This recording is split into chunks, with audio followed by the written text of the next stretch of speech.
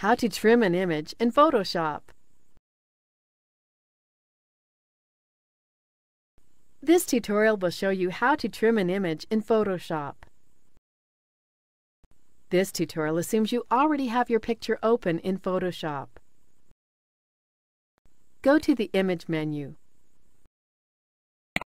Select Trim.